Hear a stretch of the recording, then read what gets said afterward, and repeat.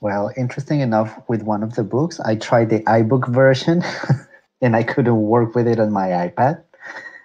I don't know why. It was kind of complicated for me, so I have to switch to a regular PDF, which is what I'm used to, so I could read it. And Okay, so the iBook version didn't work well for you. no, the iBook version, no, it was. I'm not used to. No, fair enough.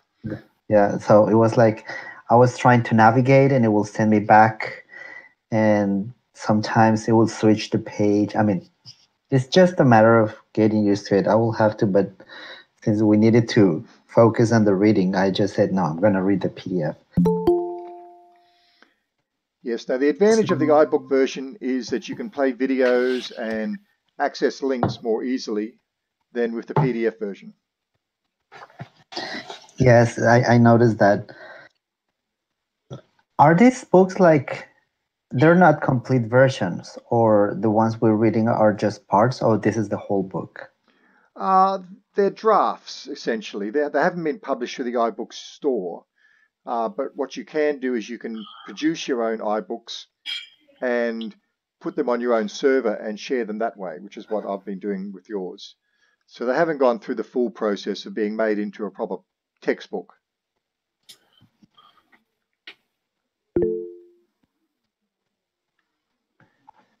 Okay, Hadis.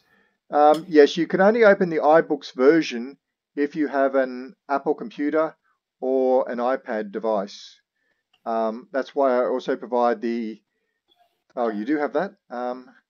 Okay, then you should be able to download them and then open them in iBooks Reader.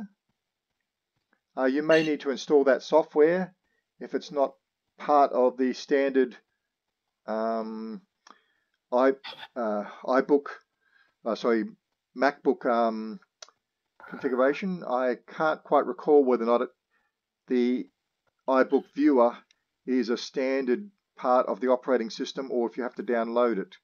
I suspect you might have to download that. On iPads and so forth, you have the iBooks Reader as a standard app, but I'm not certain about the actual laptop or PC equivalent.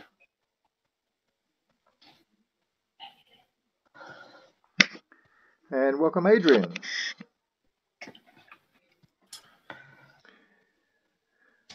Okay, well, let's get started with some questions from our text this evening. The first one is on information and communication technologies. Most of these are still quite relevant today. There's a few links that have broken and things of that nature. These books were developed a number of years ago now.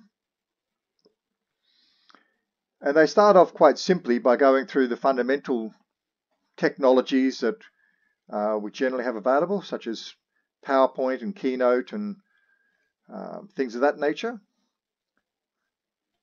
So do we have any questions? Please don't shake your head. Actually, I don't have any questions because I think the book is pretty self-explanatory. You know, when you go through like how you could use Prezi and how it can be used in the classroom and things like that, and actually how you can be a Prezi U ambassador. I used Prezi several times for presentations, so I'm very familiar with that one because I never liked PowerPoint because for me PowerPoint tends to be kind of static, and like it says, usually people tend to do the same, you know, using order lists and things like that and a lot of graphics, but sometimes it's just not enough. While Prezi, actually the movement, I mean, it gives a certain flow and you can work it actually at like a mind map sometimes. So you can go back to the center and then move in a different direction. Keynote is basically the same, but I never used the application on the iPad. But I think these are pretty self-explanatory. I don't know if anyone has any questions regarding this. I remember at school we had the interactive whiteboards, and basically right now they are obsolete and collecting dust because no teacher would use them. The only teacher that would use it would be the technology teacher in his classroom. So he had a laptop computer and everything, but none of the rest of the staff used it. Yes, that can be a challenge. Unfortunately, the barriers to using technology can present problems, and interactive whiteboards required a certain approach. They did provide classrooms with nice digital projectors, and that tended to be the main purpose and benefit from their introduction. But unless you got into the actual specific apps that were developed for different proprietary interactive whiteboard systems, they didn't prove to be that popular with just casual use in classrooms.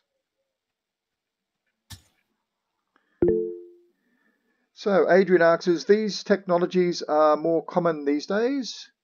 Oops, just lost your chat. I've not seen a polling device anywhere somehow.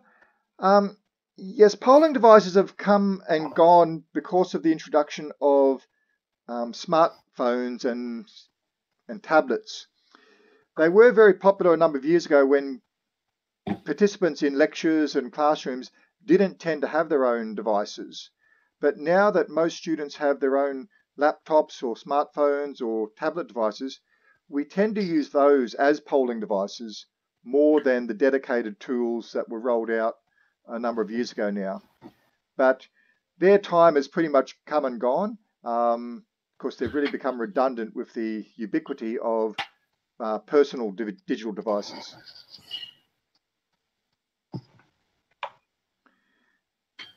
So, Hadis and Adrian, do you have any other comments about the first section of the ICT text?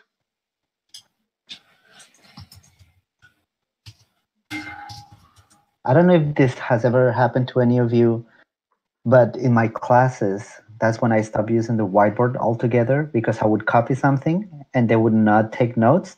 Instead, they will take pictures and keep them on their phone. So whenever I asked something, they would just go back to their phone and start browsing the pictures and give me answers. So what I started doing was actually sending them maps, mind maps, or screen captures or PDF files, so they will read them at home, and it turned to be quite effective. Yes, an approach that I'm finding quite useful is to require students to create summaries and post those after lectures and classes. And that then also incorporates the additional readings that they would find on their course web pages and learning management systems. So forcing students to actually summarize and synthesize the various materials and presentations they receive does tend to engage them more than the passivity of a lot of lectures. And yes, you're right, if students can record what is presented using photos or video, or more commonly at university now, where they can actually have their lecture recorded automatically and provided as a digital video and the PowerPoint presentation slides provided, that does reduce their need to create notes. But the research does show quite clearly that creating notes and going through the process of structuring and ordering what they've been exploring in the lesson or lecture does help students develop the understanding of those concepts. Note-taking mirrors to a certain extent the processes in the brain of creating connections between concepts. And there's a lot of research that supports the effectiveness of note-taking. But it is difficult because we do provide a lot of technologies that means that students don't technically need to take notes. So convincing them of the need or having mechanisms to encourage or force them to actually take notes can be an alternative. But what do people think about that?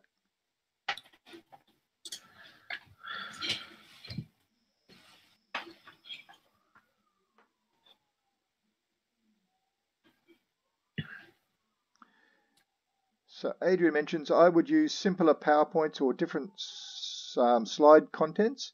than the ones I distribute to students after class, so they would need to attend class to take notes. Yes, that's another good option. Hi, can anyone hear me? Yes, we can. Right, yeah. I think sometimes students interpret things differently. So, and taking notes is also good because then they can relate the theory or a case study to their own particular context. Again, this applies differently at different levels, like undergraduates compared to master students. Master students would take notes in a different light, how it relates to their own experiences, whereas undergraduates, they take notes for perhaps different purposes. If they're going to be given a multiple choice based assessment later on, so the purpose of taking notes could be different. It could be more motivated by trying to get tips out from the lecturer instead. So yeah, I think taking notes has different dimensions to it and different purposes. No, you're absolutely correct. And we do need to think about that because note-taking really evolved from the times when monks used to travel around universities and read out from very scarce texts, and students would actually then copy those texts, and that was the origin of the lecture. And we sort of kept doing that all up until very recent times, when instead of students having to buy textbooks, students would copy down all of the notes that the lecturer presented. And I remember in my own undergraduate days, a lot of lectures were simply copying notes. The lecturer would rarely speak. They would simply just be writing notes onto the blackboard or the projector system, and our role was to make copies of those for our own use and study afterwards. There was very little interactivity or performance in the lecture space. That certainly has changed a lot nowadays, mostly because of the introduction of PowerPoint. So PowerPoint, while it has its negatives, has changed the dynamics of the lecture experience dramatically. But you're totally correct. It really does come down to what the purpose is of that lecture or note-taking process that we want to engage students with. If it's simply memorization, that's a very different purpose than engaging them in higher order thinking or other concepts that we're trying to develop with students. Any other thoughts from anyone?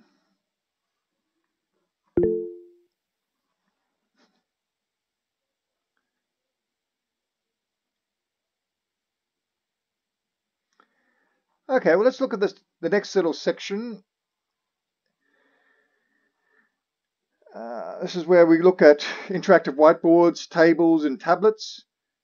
A lot of this has changed over the recent years.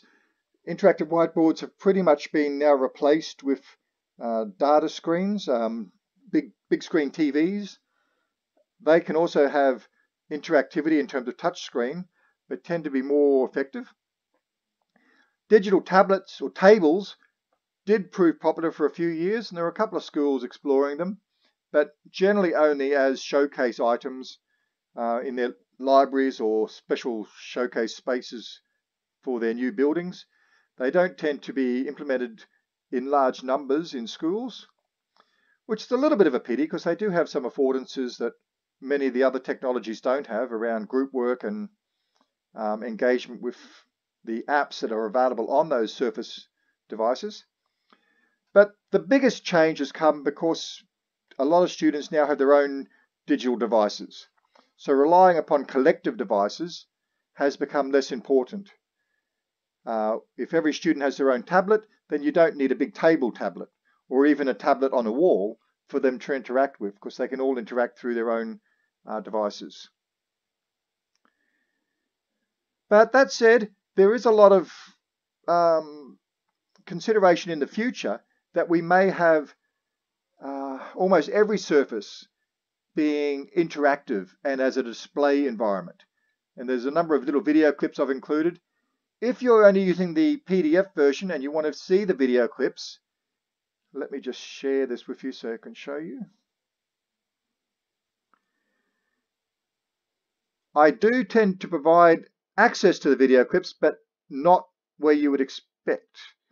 Whoops, where have I gone?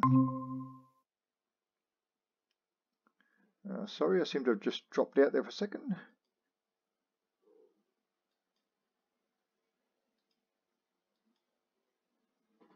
Okay.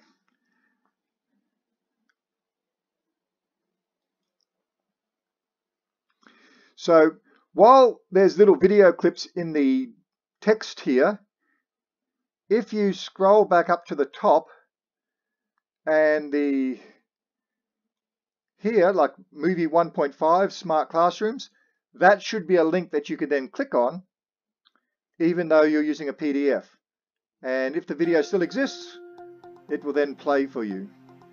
So that's just as a way of getting access to the links that you can't click on because it's a PDF in the actual text. Whereas in the iBooks version, you can click on those.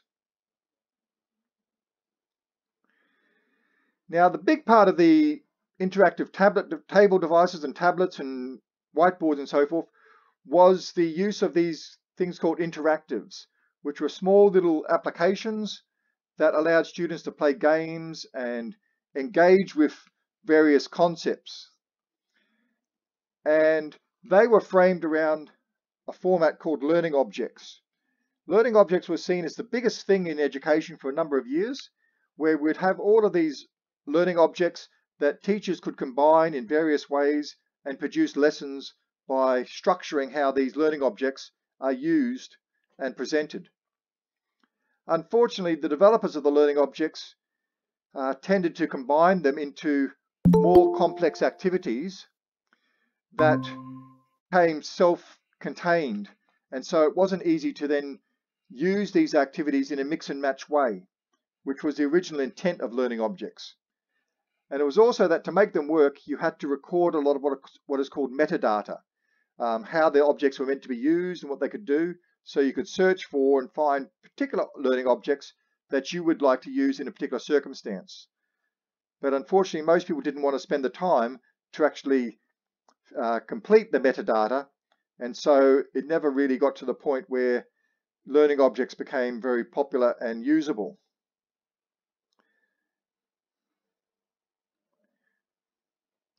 What are some people's thoughts about that before we go on to drill and practice and other concepts? I think that's one of the reasons why teachers are so apprehensive regarding learning objects, because they can be quite difficult to elaborate, to gather all the resources you may need for that. And when you start thinking about things like metadata and other words, they will just get scary. It's like, I don't know how I'm going to handle that. But I think sometimes learning objects is very similar to what you can use in Edmodo or Moodle if you know how to use the resources correctly. Although I think, if I can remember correctly, on Moodle you use keywords instead of metadata, so it's easier to locate the resources. You do. It's still metadata, it's just reframed as a different term. And yes, you're correct. Learning objects still exist and they can be used, but they've never gone to the potential that was perceived. The idea was that all learning activities would be an arrangement of learning objects, and you would have every picture and video that you might want, and you could drag those in and include them with quizzes. And the idea that all of those things would be made by others, and you would just remix and match them as you wanted to frame a learning experience. Unfortunately, the money went more towards the developers rather than identifying lots of very small atomized learning objects. And those developers tended to want to make self-contained learning experiences around a particular theme or learning outcome. And they didn't want to break that experience down into a whole lot of reusable objects, which was the original intent of the learning object framework. So the Australian government spent probably close to $100 million over the last 10 years investing in learning objects, because it was seen as way of really advancing education in Australia. But no one really ended up wanting to use them because they were always clumped together, and most teachers want to design their own learning experiences more so than use the ones that other people have already created. Beginning teachers and teachers new to a subject area will certainly want to use existing resources, but in the main, because curriculum changes so often and learning outcomes are required to change as a result of that, the pre-existing material that's been created tends to have a fairly short lifespan. Flash is a good example of that. Most of the resources were made using a technology called Flash, which is now relatively redundant. It's no longer supported by a number of major platforms, mostly Apple's fault, but because Flash introduced a lot of potential vulnerabilities into computer systems, it became less used by various systems.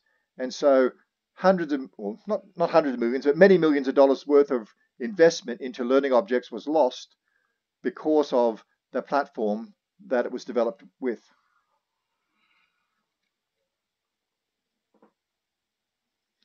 And yes, HTML5 is designed to address that and to make that less of a problem. And a lot of the material is slowly being reported into a HTML5 format, but that still costs money. There's so many objects and resources that have been developed for the Flash format that it's difficult to convert it all over quickly.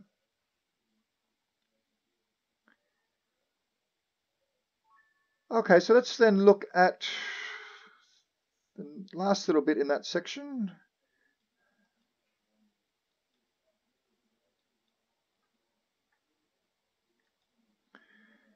Okay, so the main Australian repository is called Scootle, where there are lots and lots of learning objects available. Unfortunately, you do have to be an Australian teacher generally to get access to that. There are a few other ways in, but because of copyright restrictions, it was fairly locked down. And that was unfortunately one of the reasons why it's pretty much failed, because the resources there have barriers to easy access. And the more barriers you put in place around systems, the less likely teachers and others are to engage with that system. Of course, as they come to barriers, that tends to provide them an excuse not to continue to engage with that system. But learning objects do exist. There's lots of different formats for them, but they tend to have sort of 5 main requirements. Most of them are around drill and practice activities, but more and more that has merged into other tools such as mathematic online games and other systems that allow students to engage with lots of practice with their learning. And increasingly, we're seeing the rise of intelligent tutoring systems. Now, these have been around for decades, but they're getting progressively more powerful as our understanding of AI and chat-based systems is increasing. The Khan Academy, which many of you probably have heard of, which started off as a collection of videos, is now being turned into an intelligent tutoring system with a large investment by Microsoft to allow it to track student progress and adjust the presentation of concepts depending upon how students are learning and how they've gone with previous experiences. So that's sort of where that state of play is just at the moment. Any thoughts?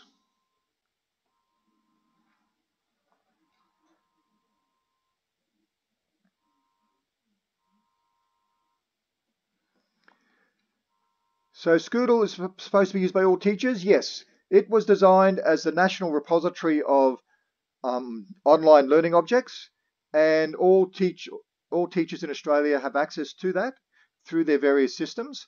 Some systems, such as Education Queensland, reframe their access as though it looks as though you're accessing it through Education Queensland, but it's all accessing really a central repository in Canberra of all the learning objects that are developed. And money is still being put into developing objects, and in particular, getting access to large collections of existing objects. So all of the ABC videos and images are now available through Scootle, and other collections that are being made available. And generally, if the government invests money into creating resources, it requires them to be made available through the Scoodle platform. Now, Scoodle did have an experimentation with social media and as a forum to promote discussion between teachers. Unfortunately, that's failed and it's now being shut down. But that was an example whereby the idea was to get teachers discussing the resources that were available and providing a national framework to support that discussion. Some universities have their own collections. They tend not to be very large ones. But in the main, people can just Google and find lots of resources on their own without particularly needing the use of dedicated databases.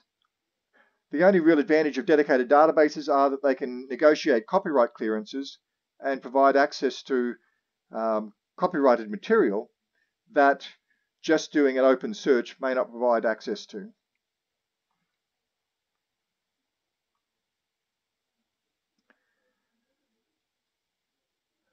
Okay, any other questions in general about,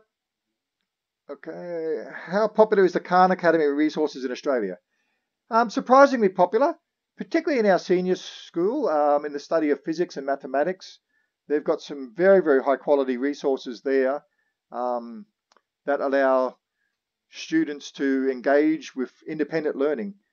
I used to regularly terrify maths teachers by showing them how students can put in any mathematics problem into the Khan Academy resources and have it show up all the working for that problem. So where maths teachers would commonly just set assignments and homework tasks, they could very easily be solved and solutions developed using Khan Academy, and there's another one that I've just forgotten at the moment, but also does a similar process.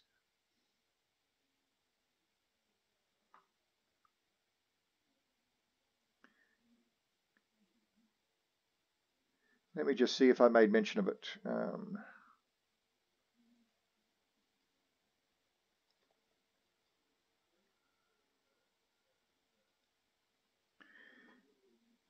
So this was the Khan Academy, and okay.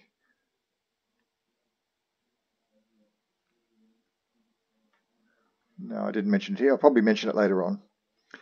As mentioned before, manual polling systems have pretty much disappeared now with clickers. We had to purchase a whole set of these clickers and set them all up, and students could respond to lectures and classes using those tools. Nowadays we tend to use online systems. Poll Everywhere is very popular. Votopedia was a free one developed by CSIRO, and I think they're now closed down. Let's see if it's still open. No, yep, they're closed. They were really nice because it was free and you could use SMS messages to do your polling. But Poll Everywhere now also supports free SMS services. And there's a number of others that are also available. They all do pretty much the same thing. They allow students to respond to questions, and some of the more advanced aspects now is being able to create a word cloud where student responses can generate a word cloud dynamically. Other tools are more interactive and game-based, such as Kahoot. It provides a more game-based environment where students answer quiz questions and get scores as they progress through a lecture or class. But the more common ones are more based around survey-type responses, where you ask questions and it generates a graph or a number of how many responses were made to various options.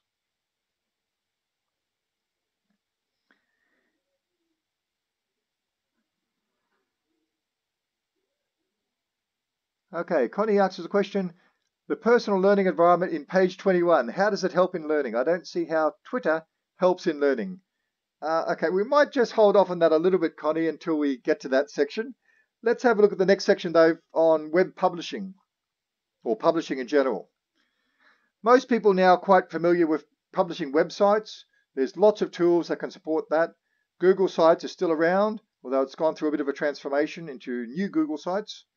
But there's also portfolio-based systems and where you can create a database of resources.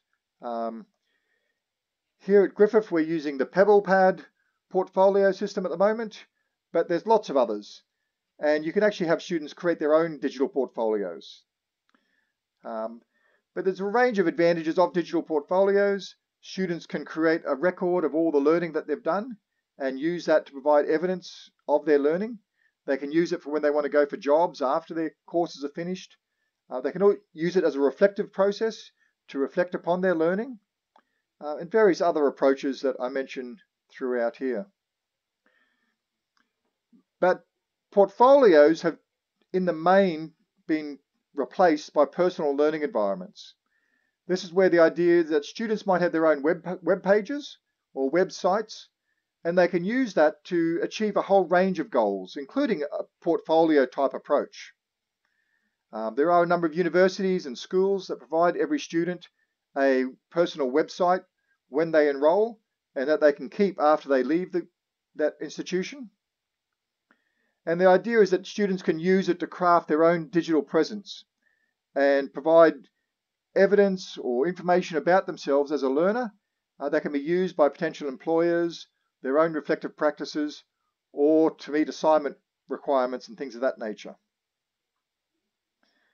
And within that, there's lots and lots of tools available. Blogs have been around probably the longest, which are web logs, or basically a diary. And each new entry into the diary goes at the front, and people can look back through the diary to see previous posts to blogs over time.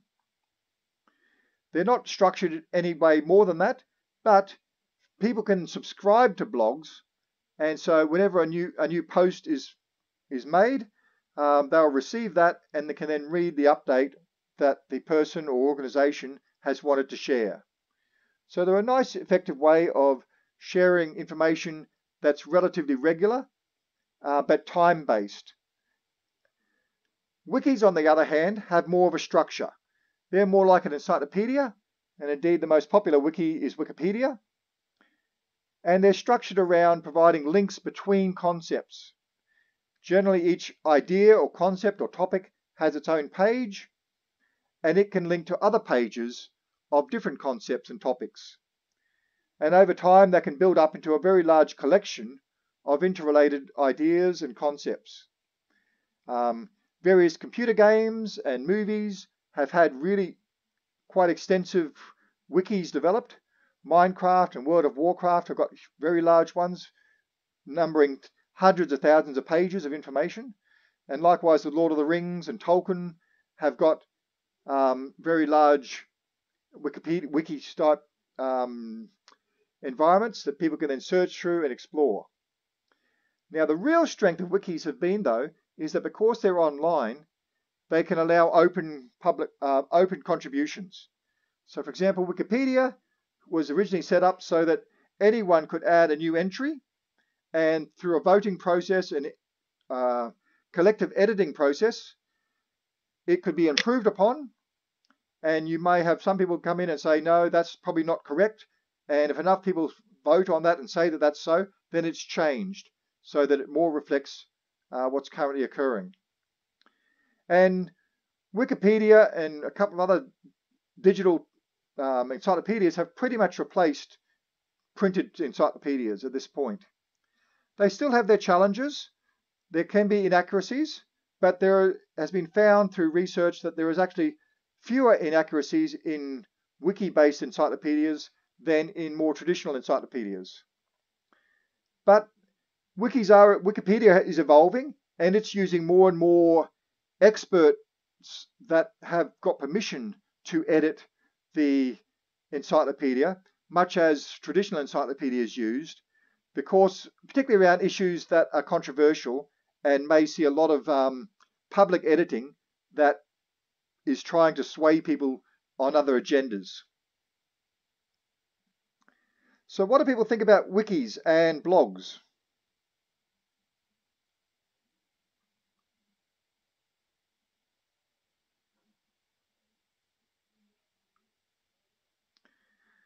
Does everyone trust Wikipedia?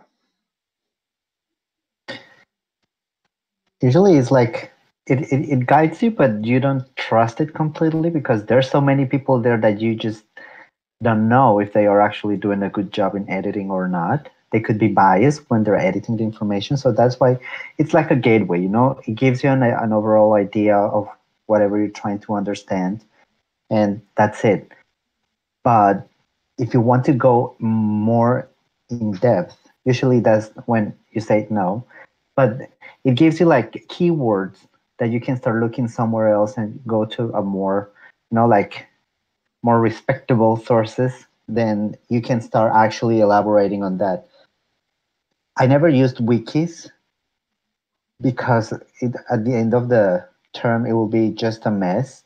Everyone will start, you know, placing conflicting opinions inside the text. So it was like when people were reading, they didn't know if actually they were agreeing or disagreeing because they could not elaborate properly. So it was like I said, no, this is the last time I use it because it needs training. So you need to teach them how to be more critical about what they write and approach in a different way.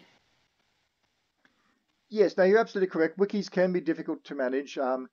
But that said, they can be a useful assessment tool or used as more like a mind map throughout a course for students to structure their ideas and present their understanding via the complexity of the links and the structuring of how they've presented information in a wiki format. Trying to replicate Wikipedia in a course would be difficult because you would get conflicting perspectives, but there has been quite a lot of success done by many teachers, particularly in K to 12, of having students create little mini encyclopedias based around the concepts that are being taught, and the teacher then assessing students on their contributions and the accuracy of those contributions. So, for example, around astronomy or some aspects of physics, where the students build out an increasingly complex wiki, and the teacher monitors that progress and guides it and identifies errors as they're occurring. But it is challenging. Now we also have a few mentions that blogs are good for personalized or thematic content and interest-based. Yes, because of the diary nature of blogs, they can be challenging to use as a way of resourcing or providing access to resources. They are difficult because good resources will eventually disappear down into the chain of the blog, particularly if those resources are being shared over a long period of time. But that said, they can provide very up-to-date information. And that's probably the biggest advantage of both wikis and blogs, in that as soon as things occur, they tend to be updated much more quickly through these platforms than other forms of publishing. And yes, Adrian, tagging can be used, but again, the whole concept of search versus directories is an ongoing problem in computing. Google has tried very hard to get people to move towards the idea of just searching rather than having a structure that you look through to get access to information. And wikis really do represent that structural approach, which is sort of the opposite of where Google would like to see things move, which you'd search through for keywords and things of that nature. But that debate's been around since the very beginning of the internet and the very beginning of search engines. There was always two different types of search engines, ones that had a directory and ones that simply had a search entry point where you typed in some text. But it's generally been found that Google has won that battle with the idea of just searching for terms, and most of the directory structures have died away. Yahoo probably was one of the last ones to keep a very large directory structure going, but because of the amount of information and the complexity of information available on the internet, the directories just became too unwieldy, and it took too long to search through them to find effective information. But they were good for a long time, and lots of teachers really enjoyed them because they liked creating their own directories. Of course, they were used to that in how they structured information from textbooks and presented information on their own websites to students. Now, not quite like the operating system directories. These were more list of terms. So what would be an equivalent today?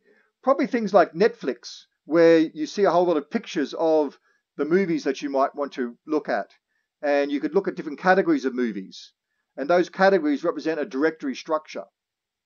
Now, because there's only a few hundred movies, the directory structure can sustain that. But once you get to tens of thousands of movies, it takes too long to find what you want in that directory structure. And then a search structure or a search approach is more effective.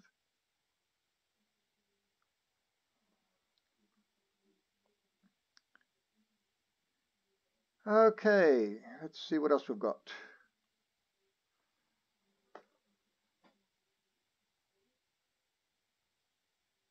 Whoops. So then we've got the whole idea of digital books. These were very popular for a while, particularly with Apple's iBooks. And a lot of work was put into trying to make these effective.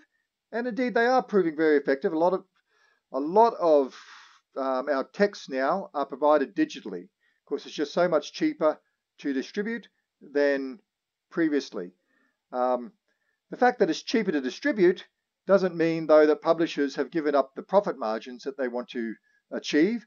And that's been one of the biggest problems with digital texts, that they often cost as much, or in some cases even more, than the printed versions, because publishers want to keep making the money that they can from the publishing process. But it is now possible to self-author texts far more easily than it has been in the past. And iBooks and iTunes U and things of that nature have made that very, very easy. Unfortunately, with both iBooks Author and iTunes U, they're proprietary just to Apple's platform, which severely limits their usability. It certainly helps enhance Apple's platform, but it makes their use, say in this course, much more problematic, because I have to provide a PDF version, which is not as effective, and an iBooks version, which can have all the interactivity that can be achieved with iBooks, where you can include quizzes and video clips and track student progress through their reading and do quite a lot as though it's effectively a mini learning management system. But while it remains proprietary just to Apple, as much as I love iBooks Author and iBooks, it really does limit what can be effectively used for that. Similarly with iTunes U, as a learning management system, providing access to iBooks and other resources, it is again limited somewhat by being platform dependent. Now, in iBooks, there is the opportunity to include what are called widgets, which are small little applications that can do various things, which might present a game or allow a particular thing to occur in that iBook, far beyond what we would normally expect to see in a PDF type text.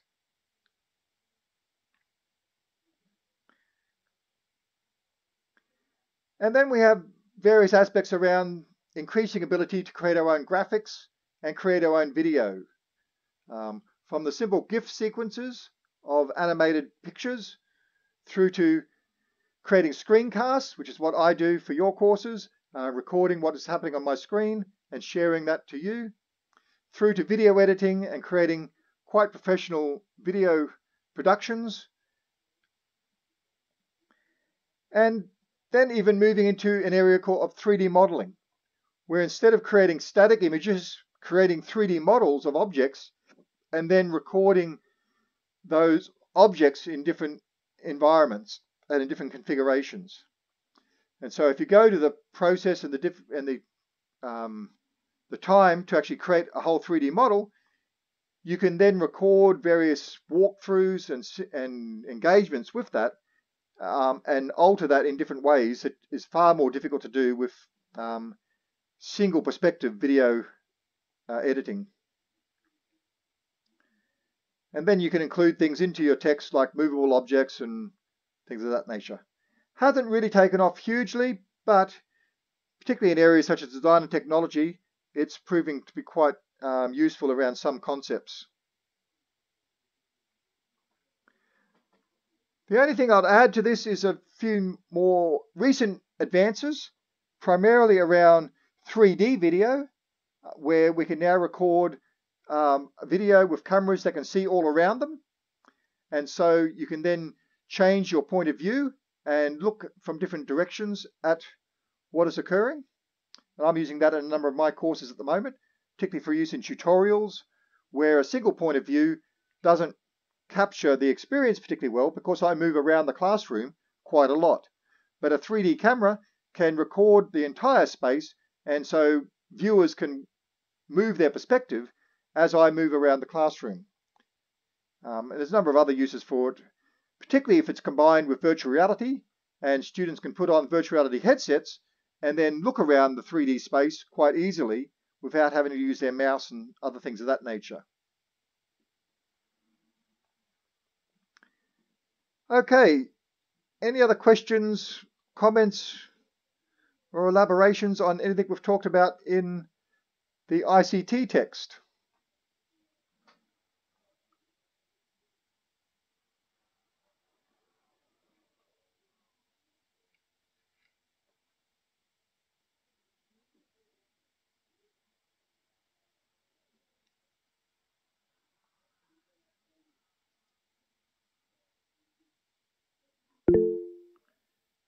Oh, good. Sorry, my apologies. Connie's Twitter question.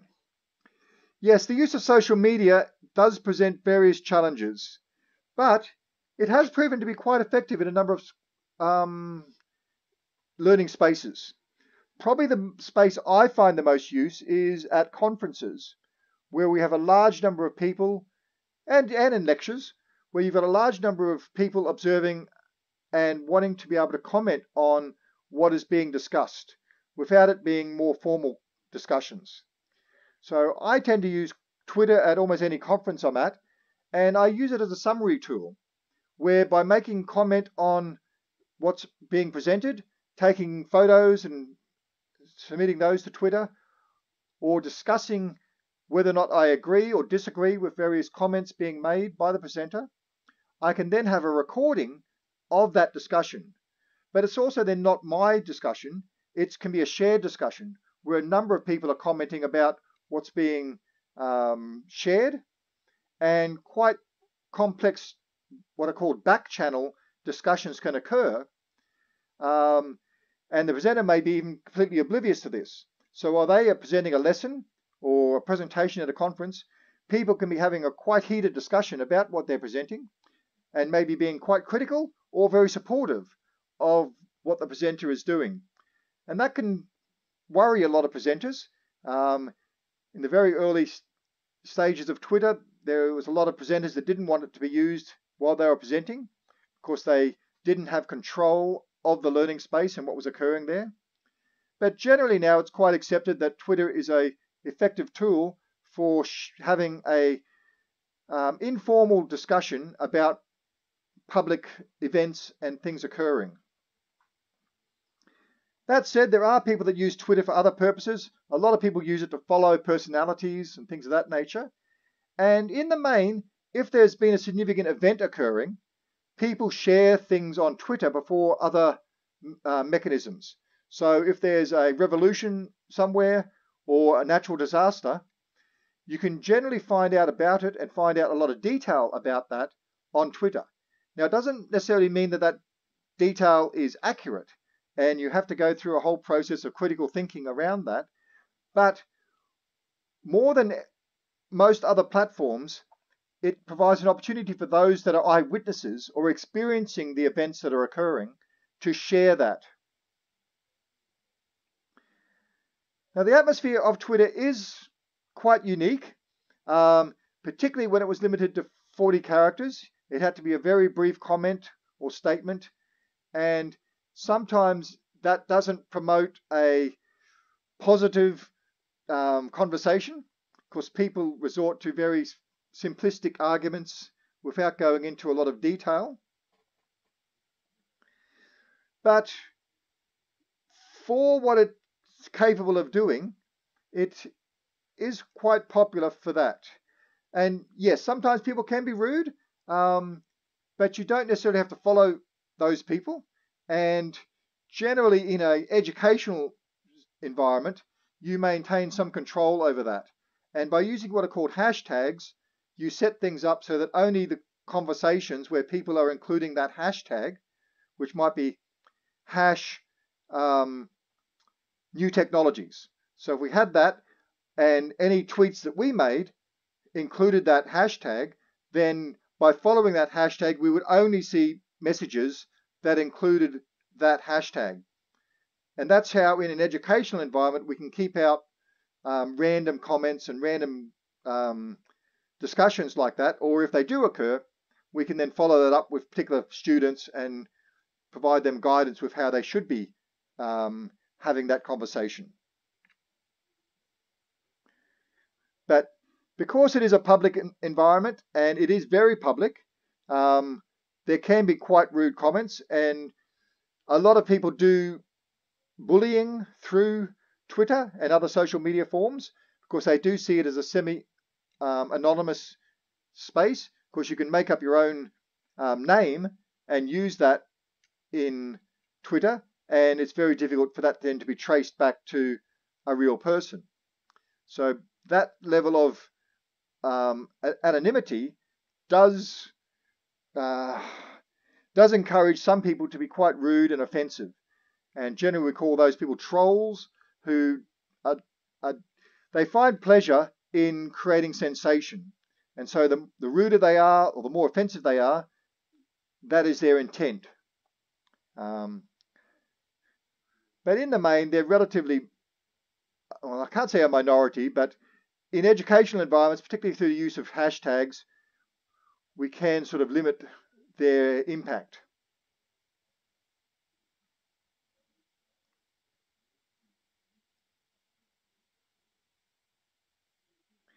So any other questions or comments about any of the material in the ICT text?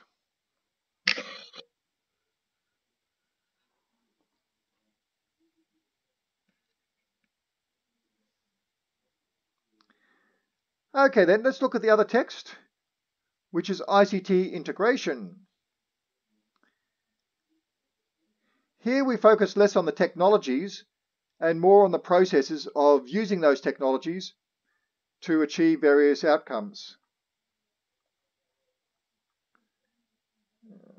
Where are we?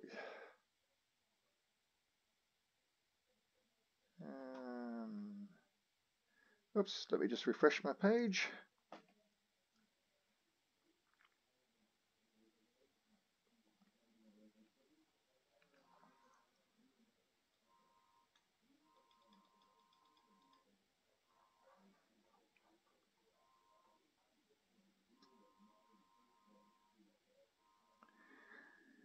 Okay, so the first aspect around most approaches of ICT integration is that we're facing quite complex change, and coping with that change is something that we have to learn to do ourselves and to support others in their attempts to cope with that change, particularly our students, but often our colleagues as well.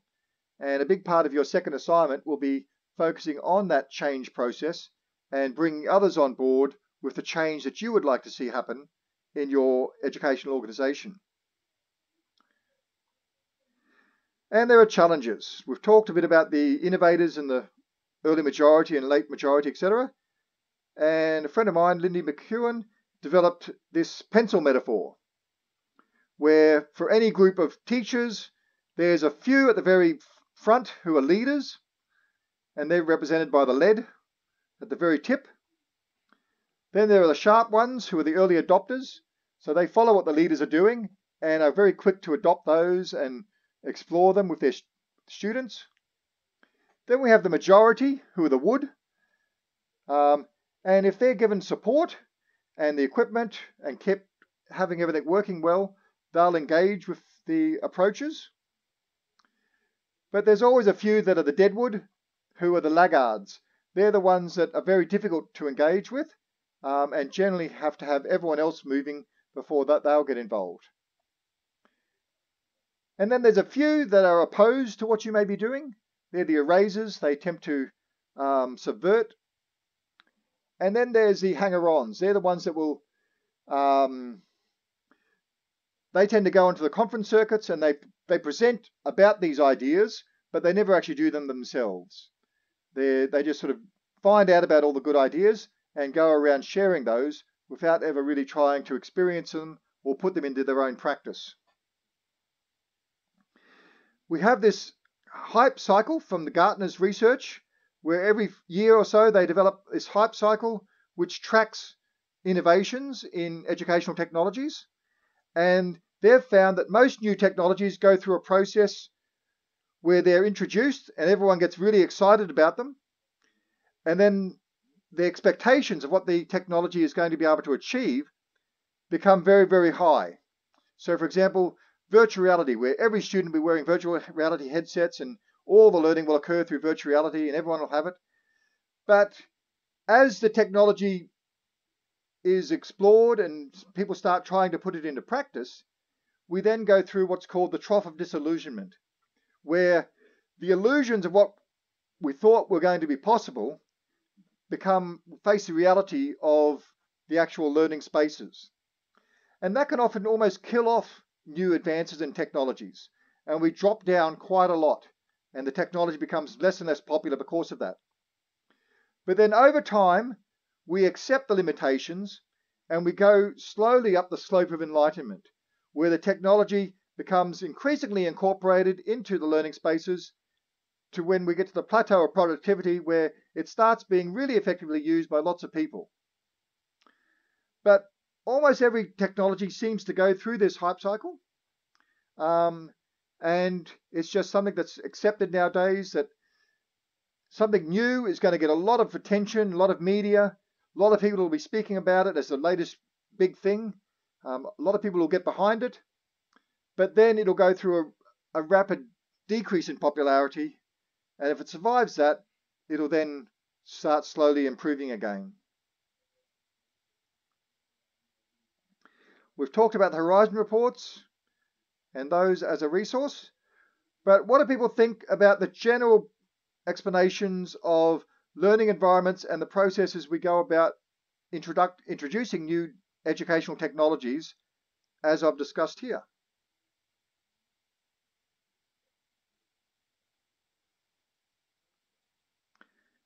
Ideas, thoughts, comments, arguments?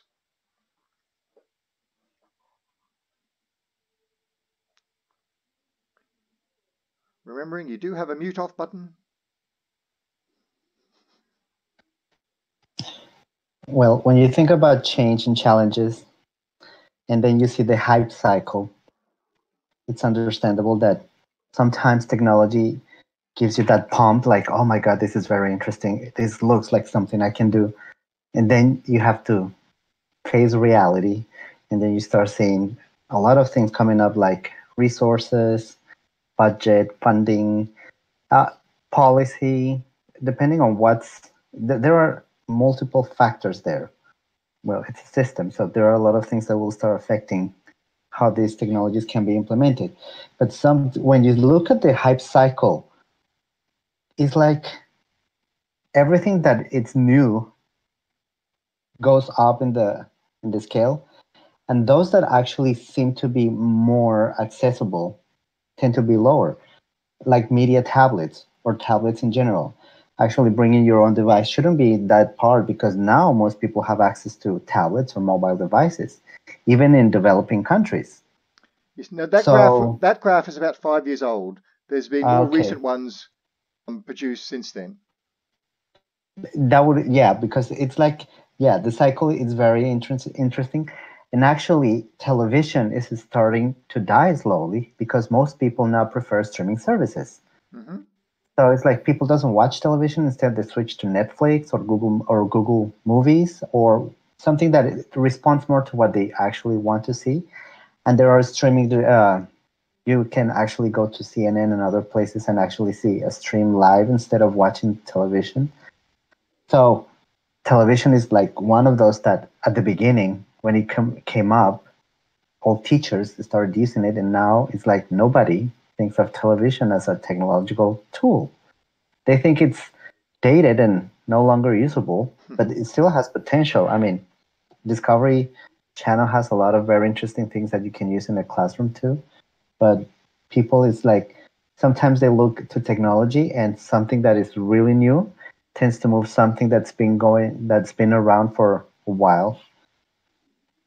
So how do actually we can, or how we measure the effectiveness of these digital technologies?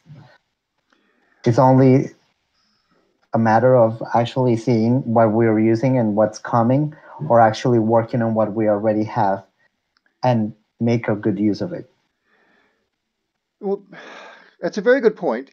And there are a number of research studies that explore the uses of various technologies. But in the main, it's really because we can use them in so many different contexts. As you mentioned with TV, TV still has a great use for lots of different contexts and learning outcomes. Just the fact that there is a replacement for television doesn't necessarily mean that it will automatically be replaced in all circumstances. There may be times when it is still more preferable, particularly here in Australia, where we've got free-to-air television and less than ideal internet. Television can be quite effective in a lot of circumstances. Whereas in the United States, where the reverse is really true, where they've got very poor free-to-air television, but very good internet connectivity, the take-up of alternatives to television there have been progressing quite a bit faster than here in Australia. But yes, there's lots of things about the advantages of certain technologies over other technologies. I'm in the process of doing a major study throughout Australia where we're doing a Delphi study, the Australian Educational Technologies Trends Survey, where we go through and rank all the different technologies and what we think are the most effective, the most how the value for money for various technologies, and how effectively they approach and support different teaching approaches and pedagogies. So those sorts of surveys do exist, but they are fairly rare. But you do make a good point around trying to identify whether or not a technology is the most appropriate for your particular circumstance. And in your second assignment, part of that will be justifying why you've chosen various technologies. And you can use your first assignment, the Delphi study, to help provide that justification. Other aspects of that first of the integration text.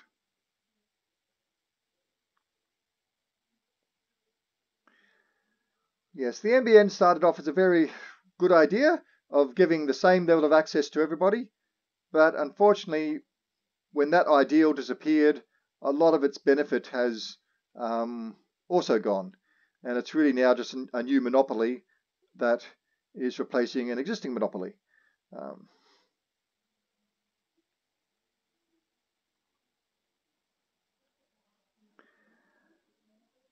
Okay. Well, yes, I guess there are more practical implications of the NBN other than just internet connectivity.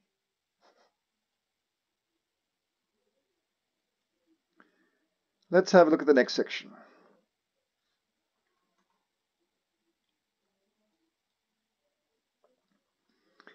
So the whole idea of integration has been around for a number of years.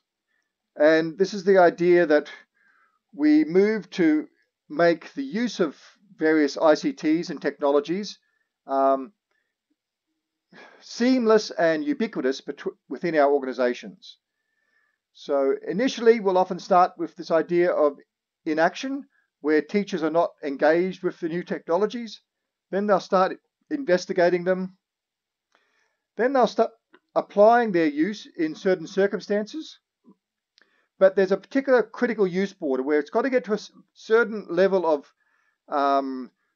requirement or effectiveness before teachers will move over that barrier to truly integrating it, where they use the ICT seamlessly in all of their learning experiences. So the idea is not to have it as an exception, but just as a natural part of everyday use. A bit like what we would think of as the internet or word processing software, to a certain extent PowerPoint and presentation software. Those have passed over that critical use border and they're fully integrated in what we do. But there are a lot of other ICTs that haven't passed that boundary yet. And then eventually we move into an area called transformation. And this is where we start looking for new ways of using that ICT to support learning, ways that haven't been done before. And that's quite rare because of the nature of that, but it's where we would like to see teachers eventually getting to. So ICT has been around as a term for a long time. Technically it means information and communications technologies, but it has various other terms that have been applied to it. But essentially it's just all of the tools that we use in everyday work and learning and so forth. ICT capability is how students can have the capacity to use those tools to enhance their learning and various other uses. And there's a range of little video clips there that promote the use of ICT and support its integration. Okay, now we get to this concept of modeling. The first model that we have is the SAMR model. This is substitution, augmentation, modification, and redefinition. The idea is that any use of technology will fall into one of those categories, and that they're not necessarily better than one another, but they're different. But unfortunately, most teachers stay within the substitution field without moving into exploring the other options. But substitution is where we take a technology and we replace an existing way of doing things or an existing technology with that technology. So a good example was the interactive whiteboard. If it was simply being used to replace the blackboard or the whiteboard without using its video capabilities or its apps or anything like that, then it was really just acting as a substitution. And likewise, if you just use an online word processor such as Google Docs without doing any of the sharing capabilities or group work capabilities, but just use it as a replacement for Word on your desktop machine, then it really was simply just substitution. If you started using some of the capabilities, such as allowing multiple authors to work on a document at once, or sharing that document to others around the world very easily by using the share button, then that would be things like augmentation, where we're doing more than just substitution. We're enhancing the use and learning experience by using those capabilities, but it's not really doing anything really different. We're still just basically word processing, but we're doing it more effectively and efficiently because of the capabilities of new technologies. Modification is where we can start doing things quite differently and doing things that we couldn't really do with the existing processes and existing technologies. So let's have a look at some of the examples that I've listed here. So this is looking at some of the tools that support modification, but one example might be online polling. In the past, doing an online poll, doing a poll of your students would involve giving them all a piece of paper, them filling that out, handing back all those pieces of paper, someone looking at them all and tallying things up, and then letting everyone know what the results were. Now that was quite laborious and difficult and complicated. Online polling allows us to do things in quite a different way from that. We can have everyone contribute their results automatically through their devices. We can have that automatically be tallied and automatically presented. But beyond that, we can also start structuring that information in ways that we couldn't in a manual system, such as creating a dynamic word cloud. So this is a modification that allows us to do things that weren't possible with a previous way of doing that same process. And the final one would be what's called redefinition. And this is where we completely redefine how we go about doing what we were doing. Again, different examples and options there. Let me get into one of the examples in this matrix. Where have I got it?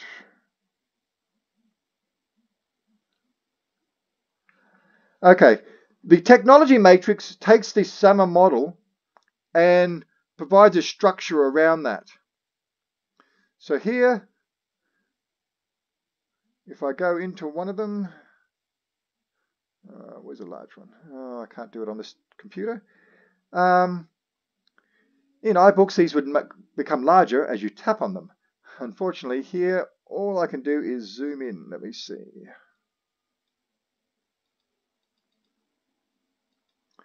And that's the limit of my zoom. 1 second.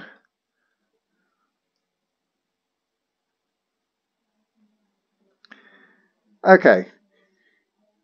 So here we're looking at various ways of integrating technology that might be transformative. What's the approach here? Oh, okay, this is just looking at different pedagogical approaches, but allowing students to transform.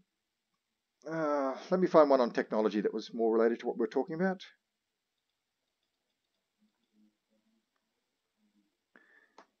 Okay, let's grab an example that you'll understand. Okay, so let's say in science, we're looking at mapping and testing. I'll just jump to this example. Hopefully. Here we are. No, it's gone. Okay. Oops, no, maybe. Okay, so here the example is using data collection and automated data devices. What do we call it? Not data polling.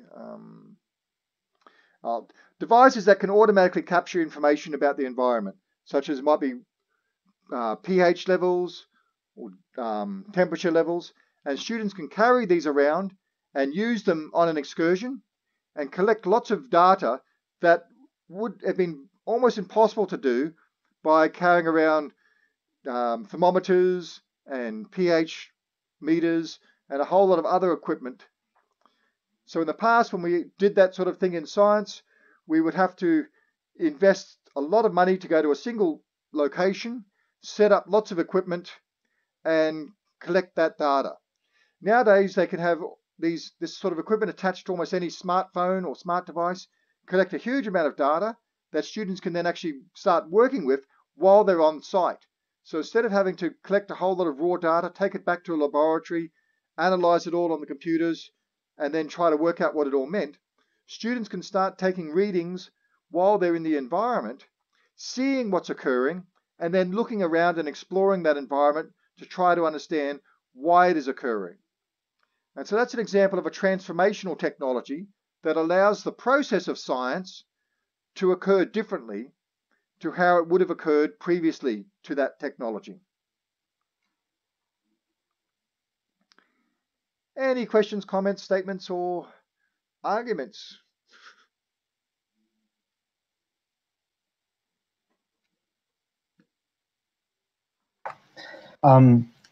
We can use one of these three models as the one we can use for the intervention in the system we are analyzing, right?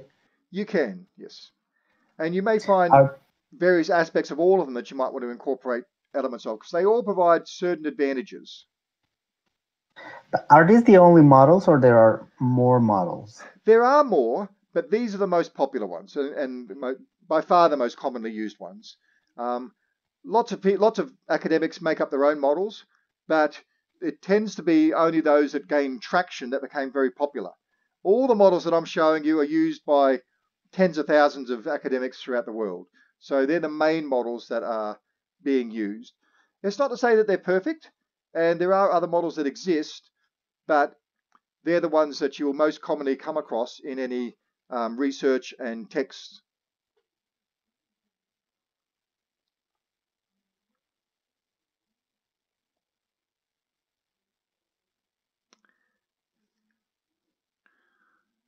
What do others think? Connie, Adrian, or Hadis?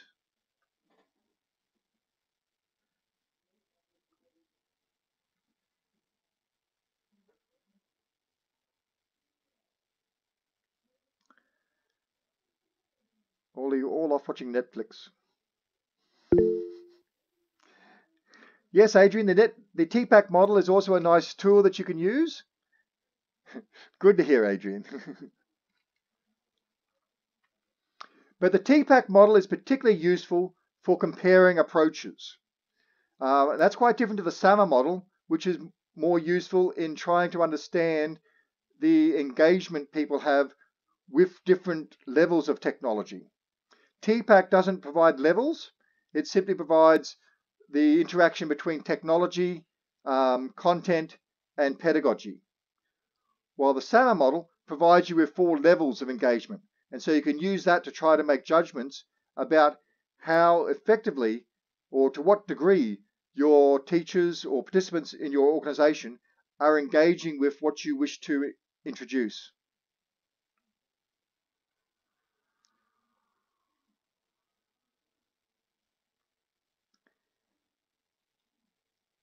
Okay, let's look further on.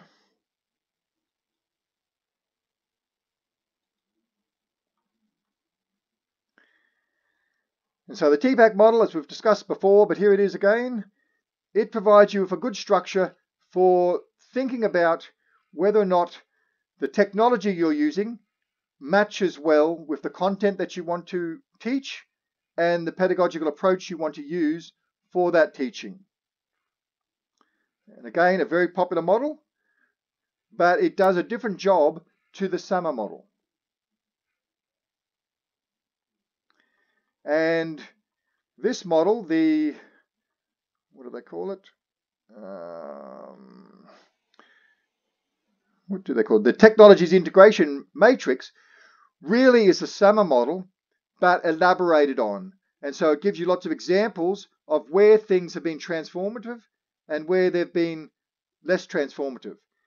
But it also brings in concepts of pedagogy. So different approaches to teaching, whether it's active teaching, collaborative teaching, constructive, authentic, or goal-orientated. And so it combines a little bit of the TPAC concept of pedagogy and technology. But the main process is to look at whether or not teachers are engaging with different levels and types of engagement with technology, where the TPAC model simply says whether or not they're engaging with technology in relationship to content and pedagogy.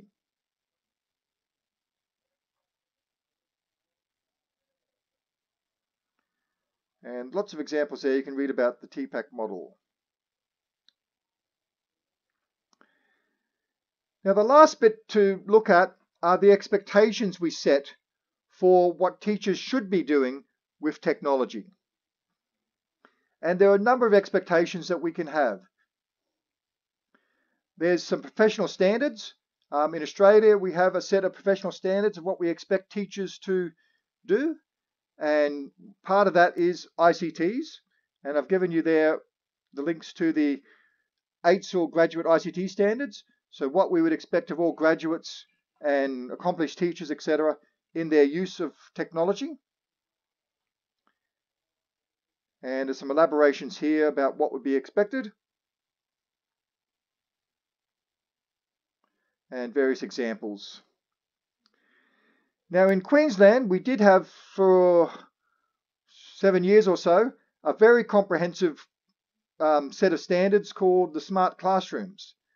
And teachers could apply to move up through 3 levels of certification within that. And it was all linked to not only their promotion, but also their principal's promotion. So it proved very, very effective in doing so, because all of the principals encouraged their staff to engage with the standards, and they wanted to have as many staff as they could being advanced license holders because it increased their promotion prospects. But it was quite a good standard, but unfortunately it was discontinued about 5 years ago now. But for its time, it was very, very effective. But there are also international standards.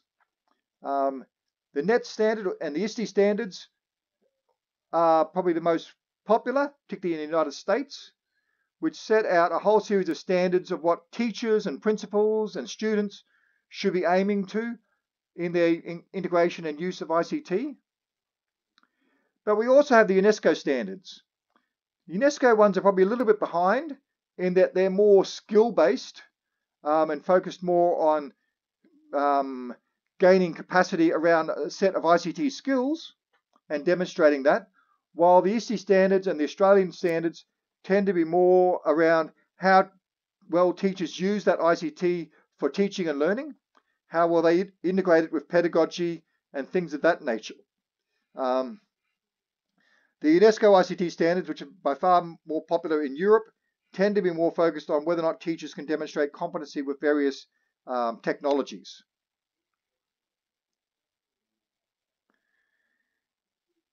And then in Australia, in our K-12 schools, we now also have the ICT General Capabilities, which set out a curriculum for developing ICT skills in our students from the years basic grade 1 through to grade 10.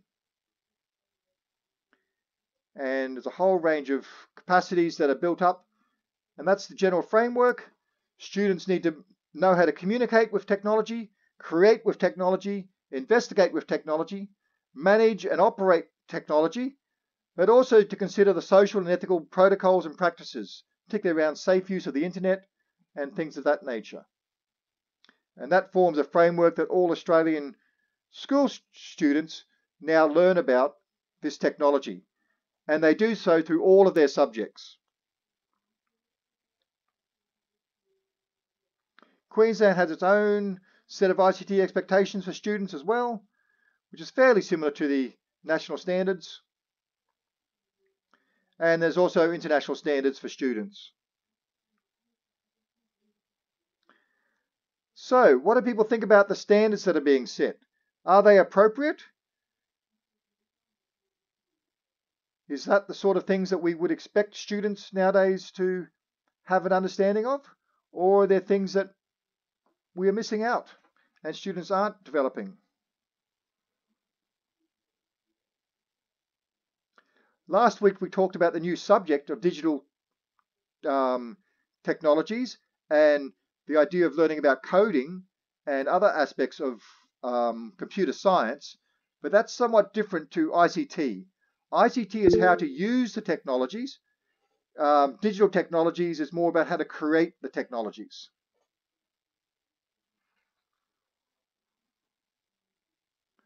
And yes, it's a big challenge. And in fact, the challenge for teachers is actually greater than for students, because teachers have gone through their own schooling without having any real experience with this. The students are going through and learning about it as part of their schooling, where teachers have to come through to it and teach about something that they've never actually experienced themselves. And that is tough. And yes, there is that aspect of old dogs and new tricks. In the main, most teachers do continuously learn, but having to learn an entirely new subject is quite difficult. The last time we introduced a new subject into schools was in the 60s, which was geography. And before that, in the 50s, we introduced science. So it's quite rare for us to introduce new subjects into K-12 schooling. And yes, the whole idea of digital natives is, well, it depends upon how you actually define digital natives and what you're trying to mean by that. Students nowadays do engage more with technology because they've got greater exposure to it, and they are very confident in using technology, far more so than adults. But the expectation that the students will be able to master that technology and go to any level of depth and complexity in the use of that technology without education and without guidance is certainly a myth.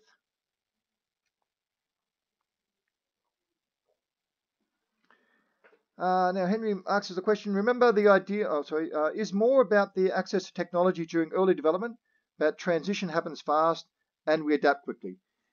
Yes, Henry, that's certainly the hope. And certainly we've seen it in most other industries. Pretty much every industry now has embraced and engaged with technology, from medicine through to legal professions, pretty much everywhere.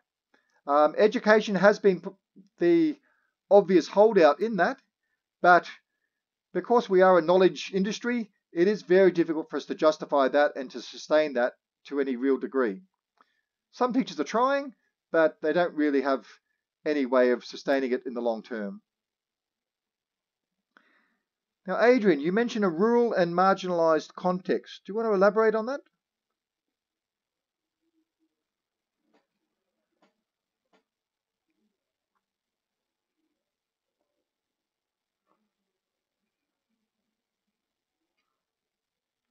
Oh, in terms of access and inequity, yes. And that's an ongoing issue that we have to consider. But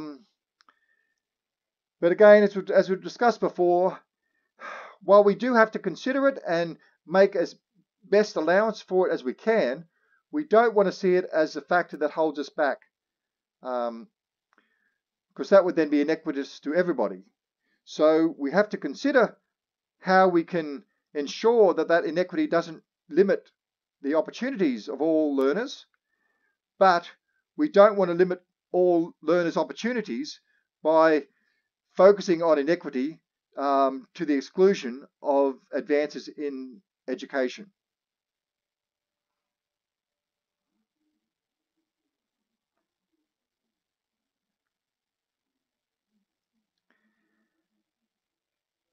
Okay, if there's no other comments, I want to spend a little bit of time talking about your assignment.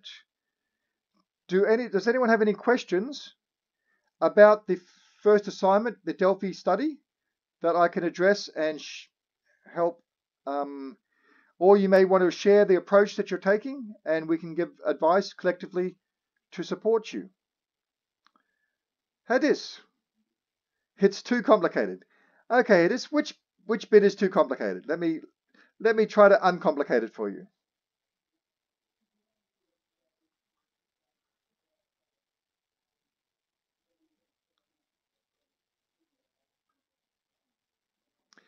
Now, there are a number of sections to it, and what I would encourage you to do is a process of what's called deconstruction, where you break things down into the smaller sections and focus on those.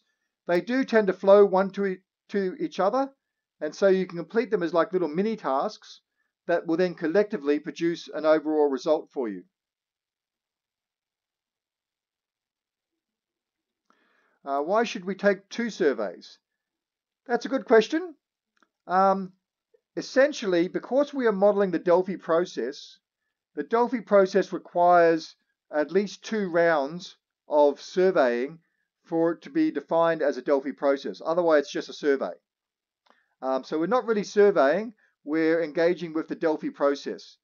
And indeed, some argue that the Delphi process should include at least 3 rounds.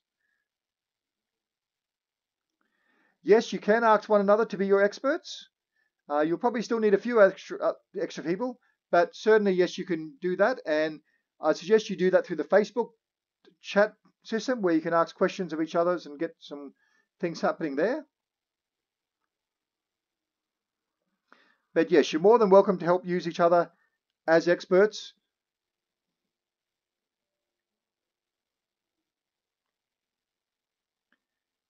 How do you make the survey? Okay, we generally went through that process in our demonstrations assignment, but let me share my screen and I'll take you through that very quickly. Where am I again?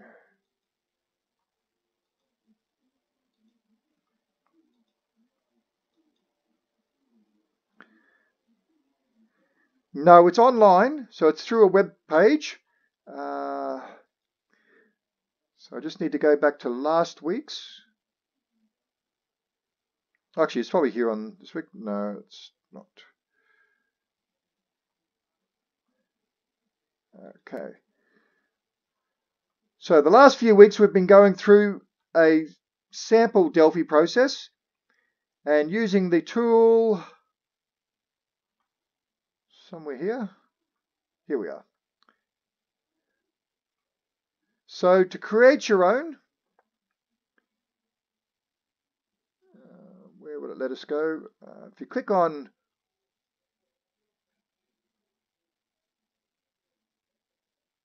here, so you click on just that corner of it, and you can now go create. I'm sort of in a little window here, but this is the process. You can give the question that you want to ask. You can create your own URL, so it makes a bit more sense than just having a random thing. So related to the question. And then you can add a few of your, like it's 10 ideas or 12 ideas that you need to put in that your participants are going to vote upon. And then if you put in your email and password, you'll then have created your own Delphi survey. So that's pretty much all that's involved in that. I'll put some instructions related to that on the email that I send out each week, just to help clarify that for you.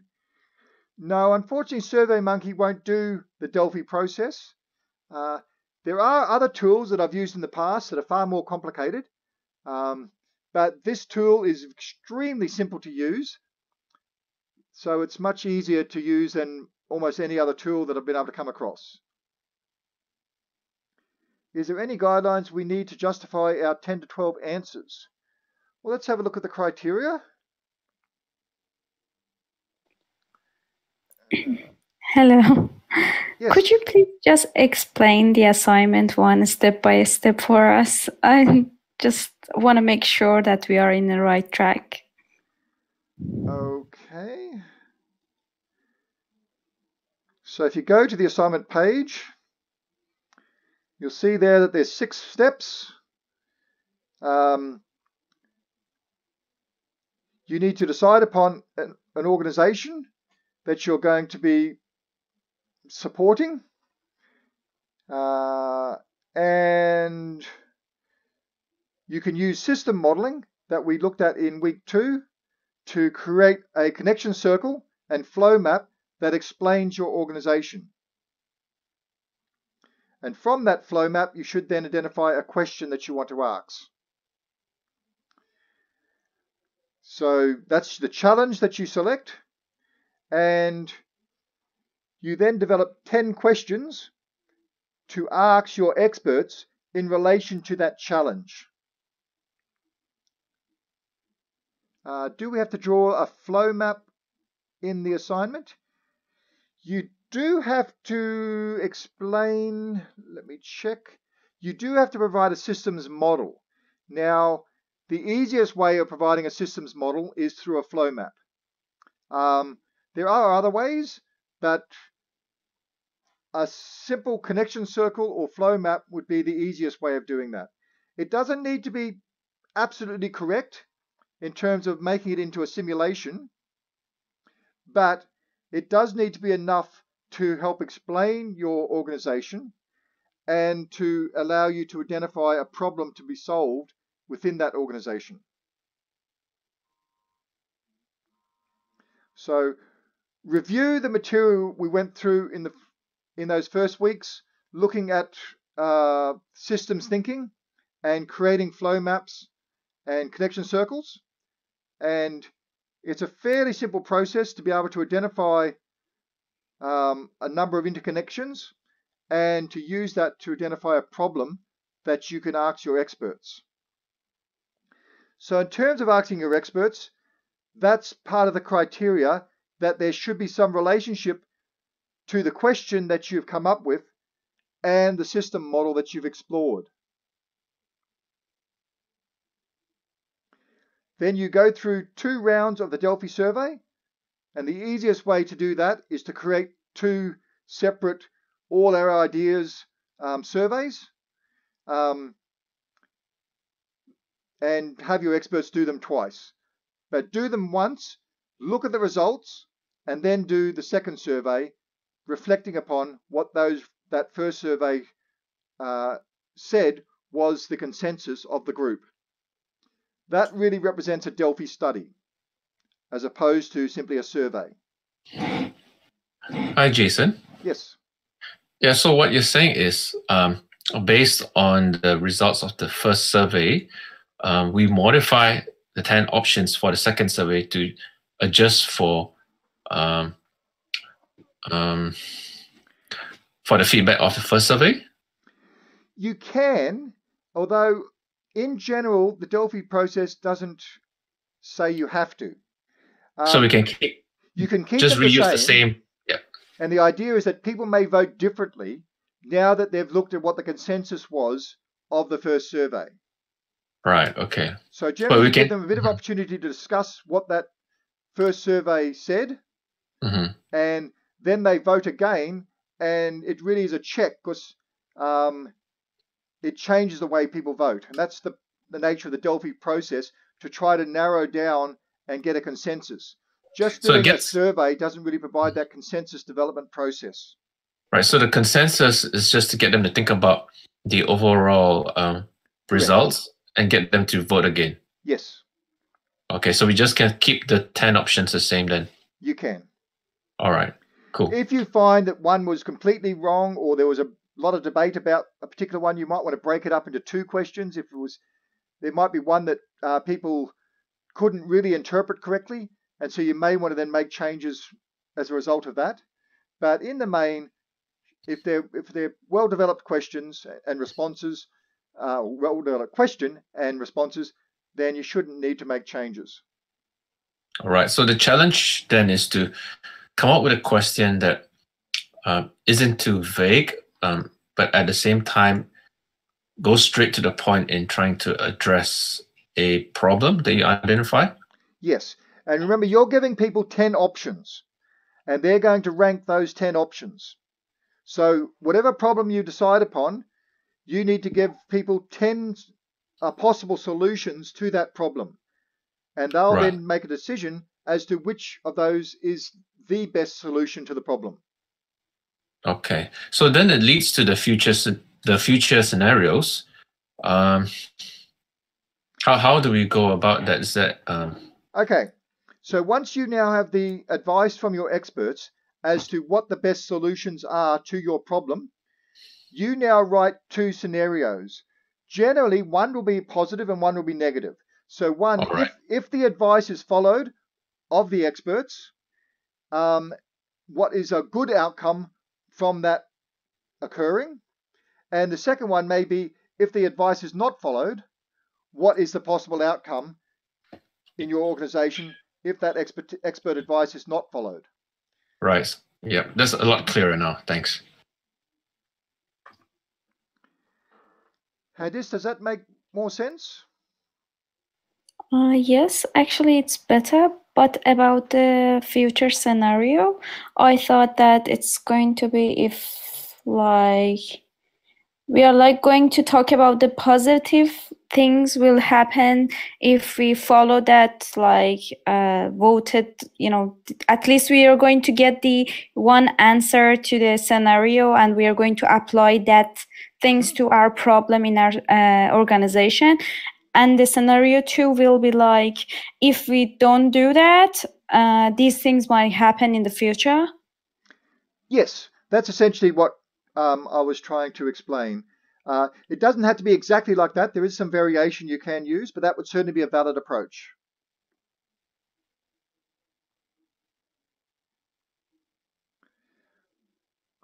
The main... And we are going to predict something, and how we can supporting our ideas. I mean, we should supporting our ideas in scenario 1 and in scenario 2, yes?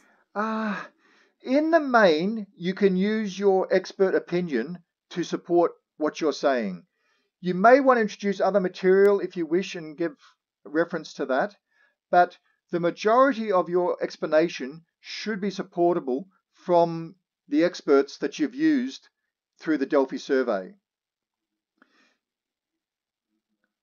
And if my organization is like, because you told before, it's not about the students, it's about something between teachers. If I'm working with the young ages, is it right or no? I will like find something in the classroom, because I'm not sure. It is like something that I can apply like between colleagues at that organization, or no, something that I'm going to use to teach early ages.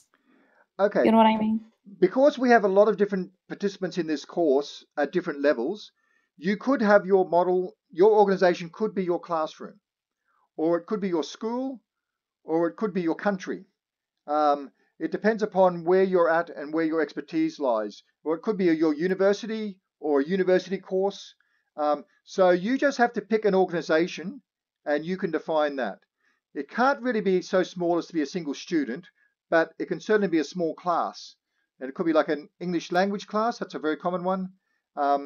It could be an early childhood center, but it needs to be an organization where you can look at how technology could be incorporated into that organization. And the challenge that you explore and take up may not be how to integrate technology. I'd suggest that's probably a good idea because it will lead in nicely into your second assignment, but you may find other challenges. So a challenge might be how to address parental concern with the use of technology, or it might be bullying through the use of technology in an organization. It has to have some relationship to technology, but the challenge that you explore can be quite open. And that's where you use that initial system modeling to look at your organization and to try to understand what sort of challenges are facing that organization. But only pick one challenge and develop that up into 10 options of how to solve that challenge as questions for your experts. And the very final part is you need to evaluate the usefulness of what you've come up with in terms of supporting decision making in your organization.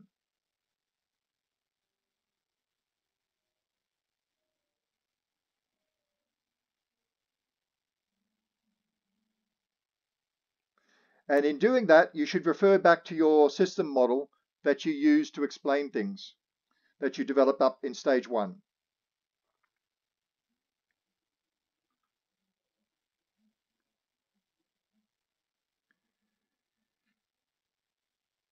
Now, there are criteria sheets associated with this somewhere. That's probably on Learning at Griffith. Let me just bring that up.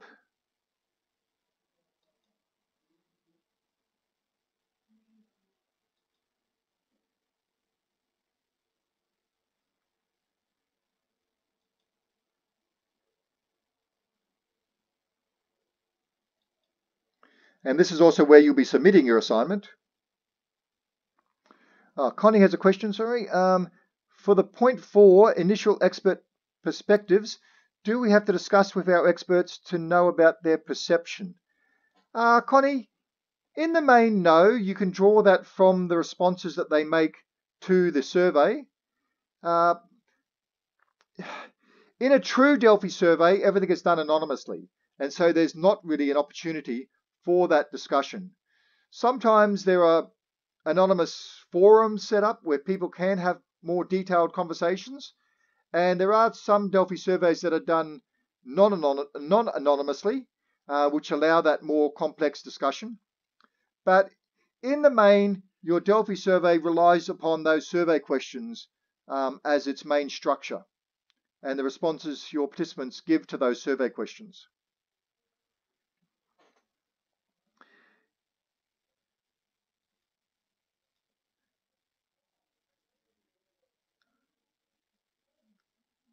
Okay, looks like the criteria sheet are not there at the moment. Oh, there they are. So if you go into the assignment and you click on View Rubric, it'll show you the actual criteria sheet or the marking rubric. So here you can see the things that I'll be looking for. The complexity of your initial systems model and how you've used that to demonstrate an understanding of your organization. your experts and how they've used the Delphi research method to answer your questions. How well you've analysed those questions and made scenarios out of those questions, out of the responses from your Delphi participants. And then how well you've reflected upon the effectiveness of the model that you've explored to better understand your organisation.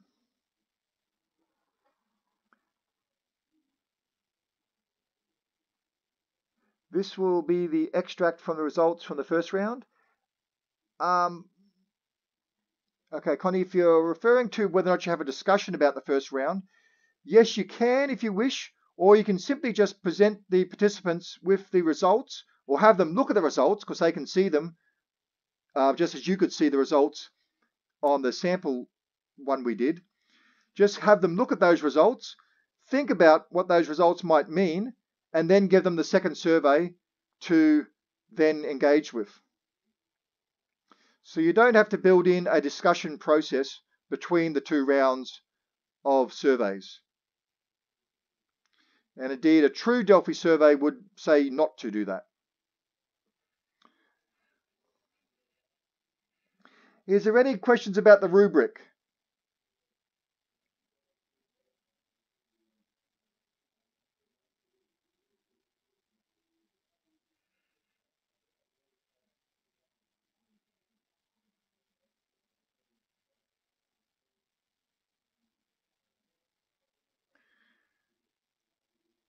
So that initial systems model is fairly important. It's worth 25%. Getting your participants and constructing your Delphi survey is worth 25%.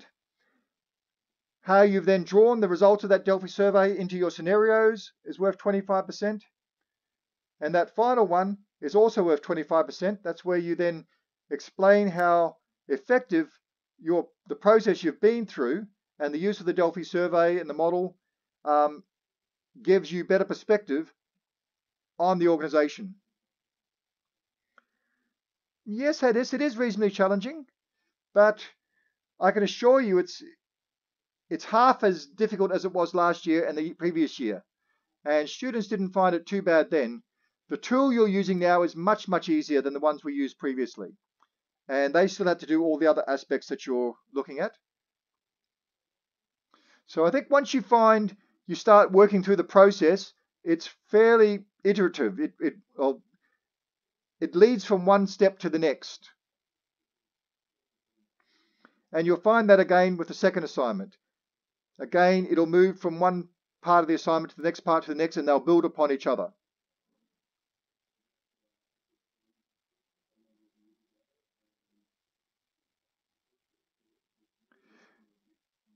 Yes, the management aspect is more around how you've structured the questions. It used to be a lot more complicated, the management, but the tool we're using now is much easier. So management is not so much of an issue now that we're using a very simple tool. But identifying experts, now they don't have to be international experts, they don't have to be world-renowned experts, but they do have to represent the ability to provide some considered expertise to the survey process, to the Delphi process. So they can't have no understanding at all of what you're talking about. Yes, the systems model is systems thinking in week 2. No, you don't have to describe your preparation and how you've developed the process. Simply go through describing your organization. You may want to describe a little bit about how you've selected your experts. But there's not a big focus on that.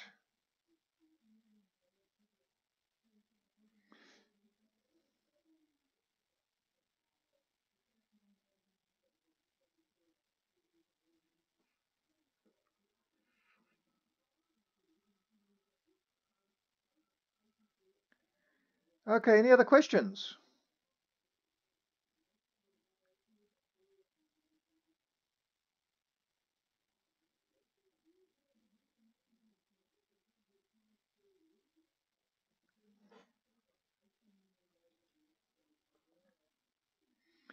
Now, what we do in this course is get started, and you can share your progress and we'll provide feedback on what you're suggesting you're going to do during the course.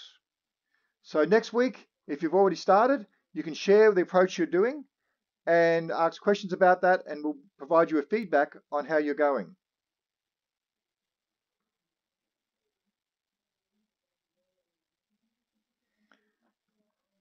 And for those watching this online, that's a good reason to come along and participate.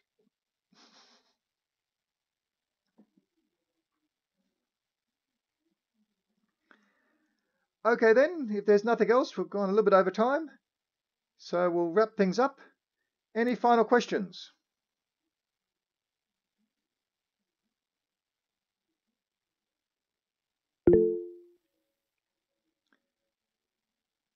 Okay, see you all next week.